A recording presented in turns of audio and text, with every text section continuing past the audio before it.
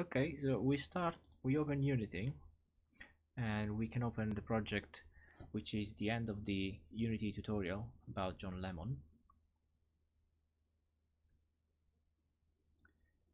Okay, from here we'll start from when my article finished. So we already have a lemon in the scene.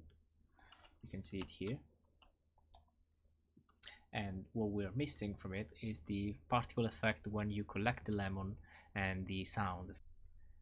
Okay, let's open the prefab of the lemon, and we'll add the new particle effect that will be played when we actually collect the lemon. So let's go here. We'll create a copy of the existing particle, and we'll call it particle collect. We'll change the duration to 0.25, the start lifetime to 0.25 as well, and we'll remove the velocity over lifetime, and we'll change the start speed to 1. So now we can see these massive old particles going up. If we remove the looping, we now play and we have this kind of like explosion. And then we can change the start size, because they will be very small at the moment, to like 0.1. So if we play, that's the effect we want. Next we will add two audio sources.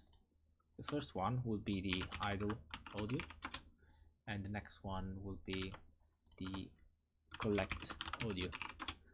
So let's add in here both of them.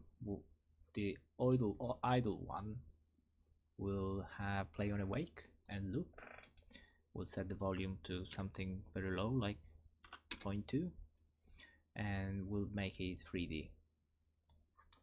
And the collect one will have the same 0.2 in the volume, and we'll leave it to 2D, so the user will know always that it's collecting the item.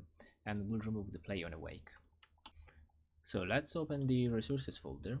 You should have a font, two audio clips, and one texture that we'll be using for the UI later.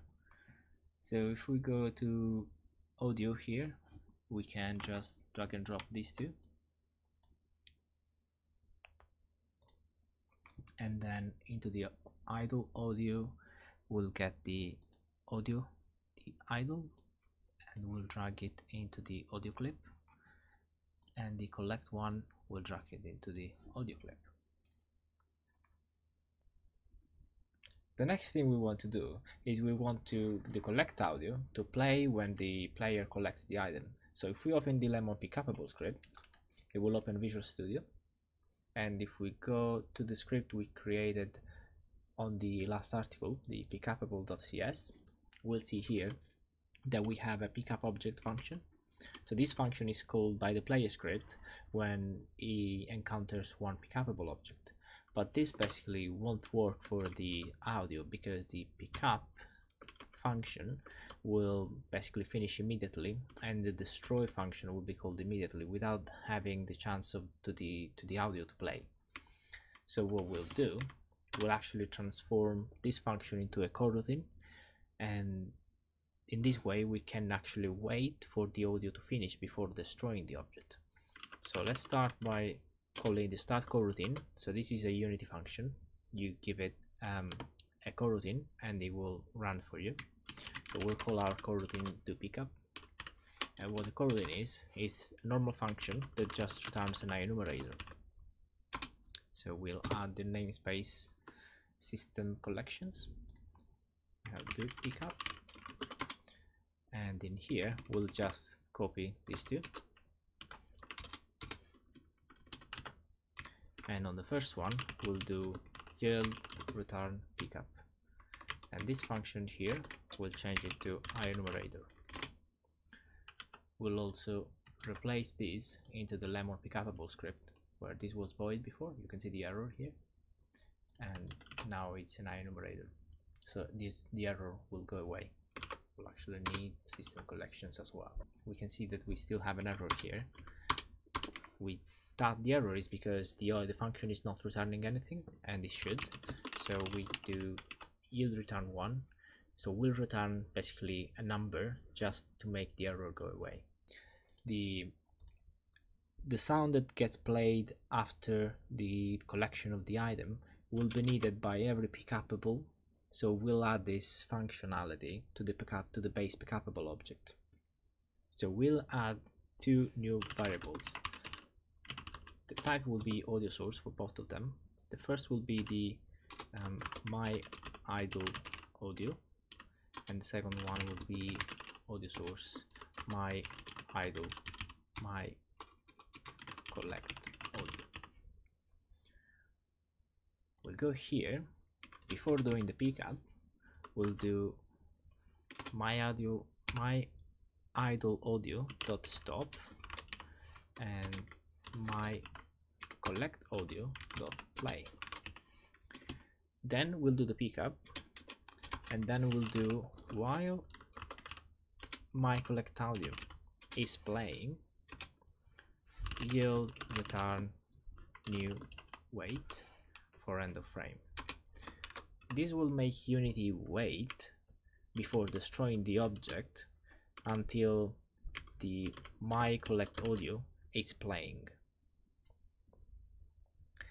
And in here we can see the lemon pickupable here on the right, that now it has two new sources here, so we can just pop the idle audio here and the collect audio here. And let's go back to the scene view from this arrow. Let's pop into the game. I can hear the sound of the object.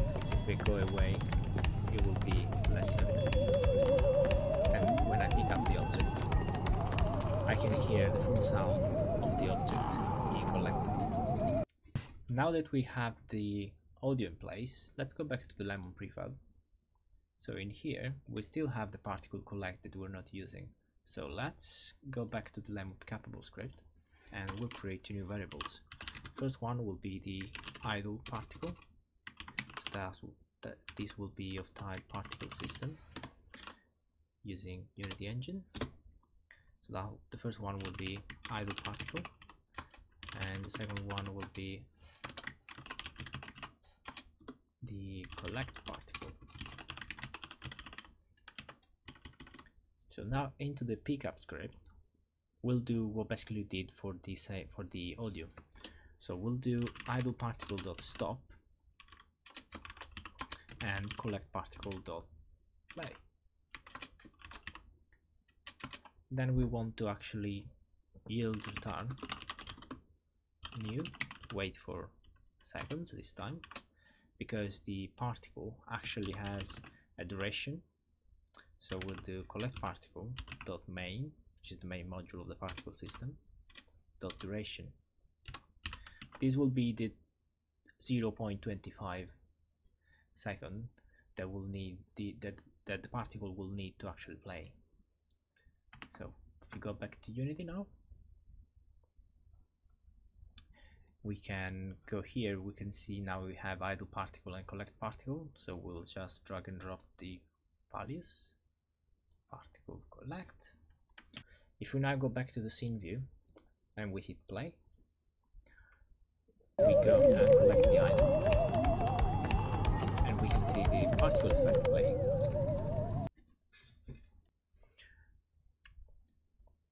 For the last thing, we want to keep track how many lemons we have. So we go to the main scene and we create a new canvas object. So UI canvas. We'll get rid of the event system because we don't need one, and we'll rename this canvas to UI. We'll set the canvas scaler to scale with screen size, and we'll leave this to standard 1920 1080, and we'll remove the Raycaster since we're not gonna have any events on it. Then we'll create a small section at the bottom right, which will contain our image and our text. So we'll go UI panel, we'll remove the image, and we'll go in 2D here, and we'll double click on the UI so we can now see it. We have the panel. We'll select on the rect transform the presets, and we'll say pressing Shift and Alt. That will set the position and the pivot of the element bottom right corner. We'll reset the position X to 0, and we'll set the width to something like 200 and the height to something like 150. That should do for now. And then below this we'll create an image, which will be the lemon image, and a text that will be the number of lemon.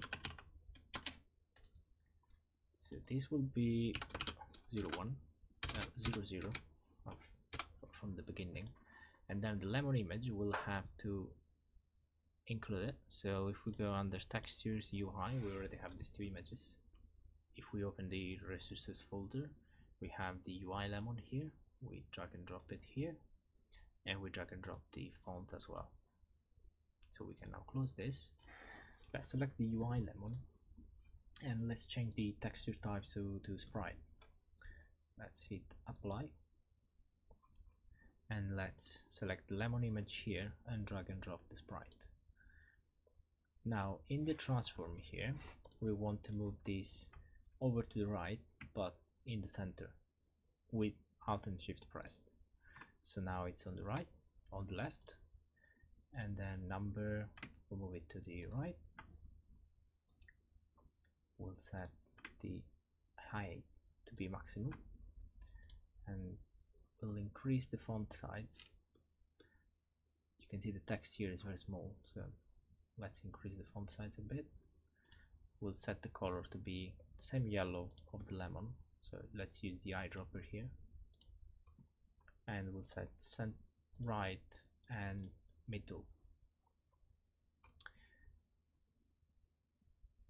Let's increase the font a bit more, and we can actually select the best fit. Then we can actually split the game view here just to see how it looks in the game view as well. So you can see that it's a bit too much on the right. So what we can do is we select the panel and we change the position X to a negative number like -100, and a bit more on the height as well, maybe like 50. No, maybe too much, 25. Yeah. Now we need to change the script, the jump pickup script. We'll add a reference to the text, public text. This is using Unity Engine UI, and we'll call this the lemon number text. And every time we pick up a lemon, we'll actually change the text as well. Dot text equals my lemons, which is the number of lemons, dot toString, and we'll have 2 zeros as a format. This will maintain the format as 01, 02, 03. Now we go back to Unity, and we can see the lemon number text here in the inspector. So we drag and drop the number, and then we can hit play. So let's see what this. You can see we have 0 lemons at the moment.